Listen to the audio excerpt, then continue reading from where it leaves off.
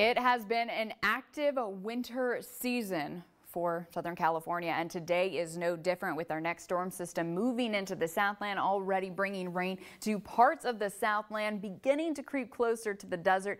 Zooming in, you see some of those showers trying to work their way right around San Gorgonio Mountain into the pass, but the heaviest rain still much farther towards the west, closer to Ontario at this time. But everything you're looking at is gradually working its way down towards the southeast, and so some rain is expected here in the Coachella Valley, really mainly through the 7-8 o'clock hour is when I'm anticipating us to see the bulk of it. But when I say the bulk of it, it's still not a lot. It's very minimal accumulation this round for those of us here in the Coachella Valley. However, through the pass for the mountains, still some nice amounts, especially when we're going to be talking about snow. This is another cold system. Those snow levels going to be dropping down to about 4,000 feet for the majority of San Bernardino and Riverside County mountains. Again, this is continuing through the rest of this evening. By later tonight, say 10, 11 o'clock, we're really going to be watching everything around the Coachella Valley clear out, but for the mountains, still some light precipitation will be continuing into early tomorrow morning.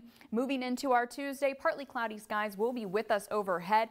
It's not going to last long though, because I'm tracking another storm system that is going to be arriving on Wednesday and even lingering with us into Thursday. So that is certainly going to be watched very closely by all of the first alert weather team. But for tonight, a winter storm warning for elevations above 5,500 feet, and we're talking about multiple inches of snow, for some localized places even up to a foot, but otherwise 3 to 7 inches. Keep this in mind if you do have to head up the mountains. The snow levels again dropping down to about 4,000 feet, but the more notable accumulation staying above 5,000.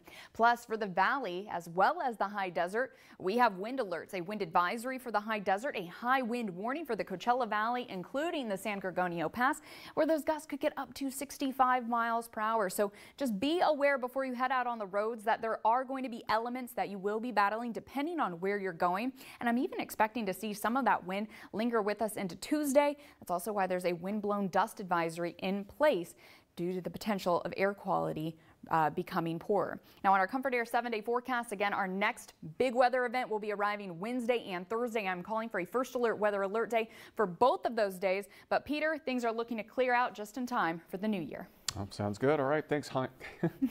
Your fill-in was Kelly. Now I have to get used to saying Haley I was again. only gone for a week, Peter. It was only a week. Haley, good to see you back. All right. Thanks so much.